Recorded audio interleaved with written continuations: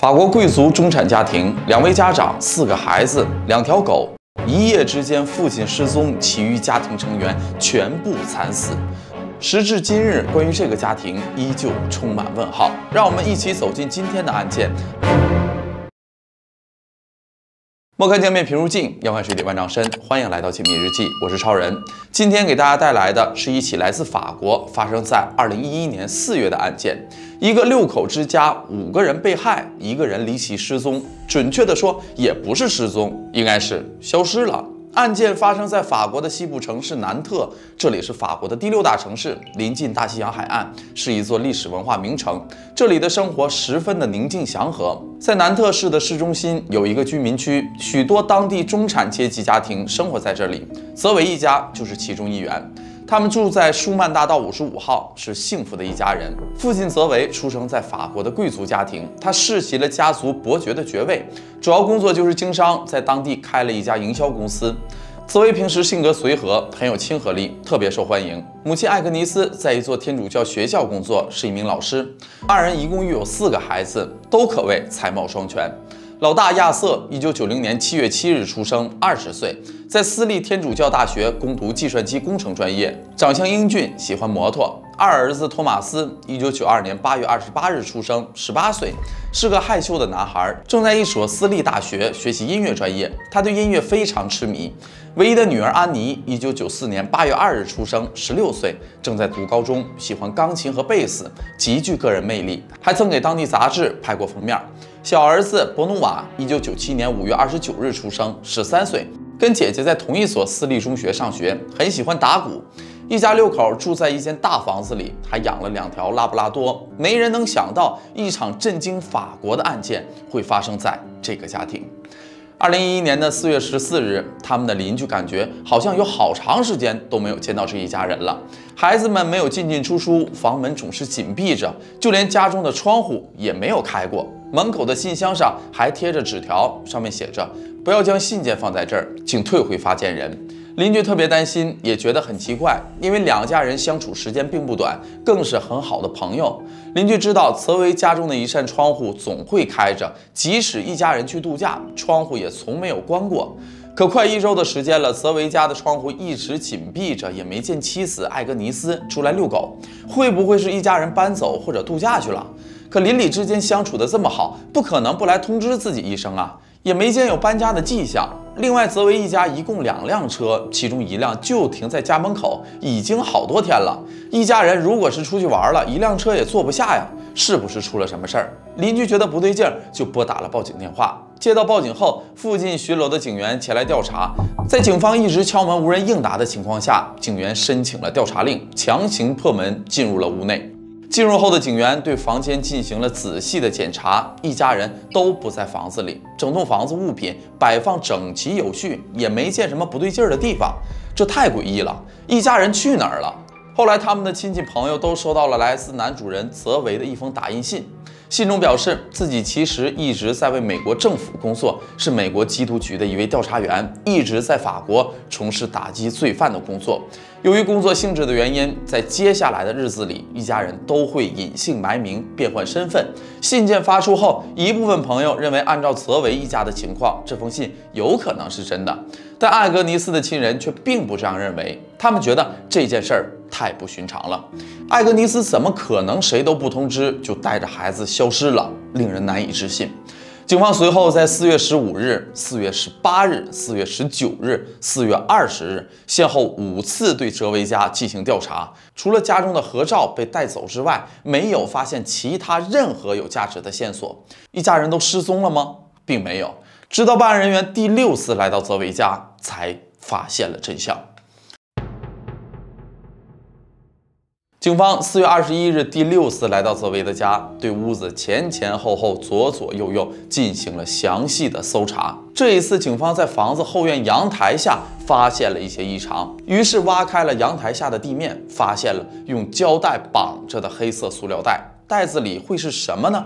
所有人都有了不好的预感。正如大家所猜想的那样，除了男主人，消失的家庭成员均被警方在袋子中一个个发现。但都已经变成了破碎的尸体，被掩埋在后院花园的土里，且尸体均被包裹在编织袋中，撒满了生石灰。后经过法医比对，确认了这些尸体就是这家的女主人、4个孩子以及家里养的2条拉布拉多犬。而一家5口的尸体旁都放着蜡烛、圣像、十字架，这是典型的天主教土葬的方式。从这里看，案件更像是亲人朋友所为，不然没必要如此麻烦。并且一家人死去时都穿着睡衣，那么一家人惨死，唯一失踪不见的父亲去了哪儿？他与案件又有着怎样的关系呢？在进一步对尸体的检查中，警方发现所有死者都是被一支.22口径的步枪击中要害后毙命的。其中，母亲艾格尼斯头部中弹2枪，大儿子亚瑟头部中弹2枪，二儿子托马斯头部中弹2枪，胸部也被1颗子弹击中。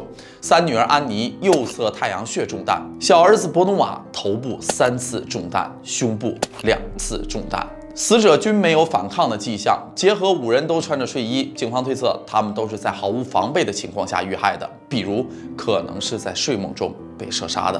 在随后的化验中，警员更是证实了这种猜测。在化验中，4个孩子的体内都检测出了安眠药的成分，但母亲艾格尼斯体内则没有。后经调查，艾格尼斯患有呼吸暂停症，每晚睡觉都需要佩戴着呼吸机才能入睡。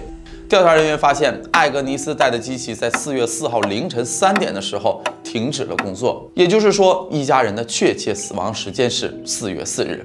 警方曾多次来到案发现场，整个家里一尘不染，卧室、客厅、厨房、卫生间，整个房子一点痕迹都没有。如此恐怖的案件，警方在现场却没有找到任何指纹和 DNA。结合一家5口的死亡方式，都是在睡梦中被射杀，且死者体内还有安眠药的成分。掩埋尸袋中的物品中包含十字架、蜡烛等物品。案发后，家中也都被清理过，没有一点痕迹。警方认为，已经失踪的父亲泽维有极大的作案嫌疑，随即发布了通缉令，并对泽维展开了周密细致的调查。被问询的泽维朋友都说，他是一个非常好的人，对家人孩子都很好，很爱自己的家庭。由于是法国贵族的关系，正常来说，泽维应该很在乎血脉传承，不可能谋害自己的孩子。可接下来的证据都指向泽维可能就是那唯一的凶手。调查人员发现，泽维虽然贵为法国贵族，可经济状况却并不乐观。在案件发生前，夫妻俩曾计划举家搬往美国生活。为了这次移民，一家人花了很多钱，却还是没有成功。泽维的生意也越来越差，创立的公司面临破产，而他公司最新的项目投入了大量的人力和物力，由于对于市场的误判，项目还未启动就已经失败了。这时，许多问题也接踵而来。为了贵族的体面，在外人面前，他要表现得从容、得体、绅士。4个孩子都还在上学，念的都是私立学校，每个月满足4个孩子的基本开销就要7000欧元，而自己已经5000欧元都拿不出来了。泽维是一个非常高傲的人，他没办法将现实中的窘境告诉其他人。直到有一天，泽维的父亲去世了。泽维在收拾父亲东西的时候，很关心家族的戒指、印章以及各种财物，但他什么都没有找到。这时，泽维才意识到，老派的贵族父亲其实也已经身无长物了。也许从这个时候起，泽维的心态就发生了变化。泽维从父亲那里继承了为数不多的物品中有一把.22口径的步枪，此后泽维就经常去射击场练习这把枪，在获得持枪许可的同时，还给枪支配备了消音器，而这把枪的子弹型号与一家人中弹时的子弹型号一致。案件是4月21日得以揭发的。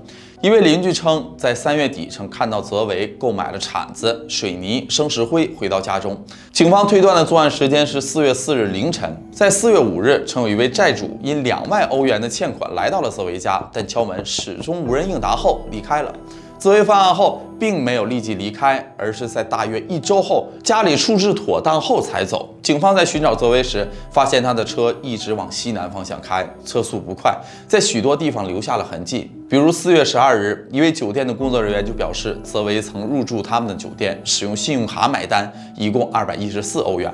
4月14日，泽维曾在一台 ATM 机中取出30欧元。最后，调查人员能确定的泽维最终位置是法国的阿尔让河畔罗克布吕纳附近的一个酒店停车场。监控中记录下他把车停在停车场后，背了一个包走了出来。从此以后，泽维就消失在了大众的视野。阿尔让河畔罗克布吕纳是法国的东南部小城，这里山多林密，许多人猜测泽维来到这里是为了了结自己的性命。但警方推测，如果他想在谋害家人后赴死，大可不必大费周章地抹除证据、处理家人，来到这么远的地方。这种假设并不成立，泽维一定是有预谋的设计过逃跑路线。而阿尔让河畔这个位置选择也极其讲究，在地图上我们不难看出，这里距离意大利和西班牙都不算远，更是有法国连接两国的 A8 高速穿过这一区域。阿尔让河畔也有属于自己的海岸线，泽维可以通过坐船进入地中海，所能及的范围更是广之又广。虽然警方派出了大量人力物力对这一区域排查了许久，但依旧没有一点收获。转眼间10年过去了，泽维一直没有被找到。多年来，无论是警方还是民间的调查组织都没有放弃过对泽维的追踪。然而，即便已经获得了1200份报告，也还是找不到泽维究竟在哪里，甚至连他是死是活都不知道。而这10年来，有关泽维行踪的报道和线索更是层出不穷。泽维在某某地方现身了，泽维的尸体疑似被找到了，等等新闻时常出现在法国媒体上。然而，每一次有关泽维的线索，最终换来的都是一场空。这起案件也成为法国最著名的悬案之一，至今仍没有答案。好了，这就是本期解密日记的全部内容。喜欢的朋友记得点个关注，我是超人，我们下期再见，拜拜。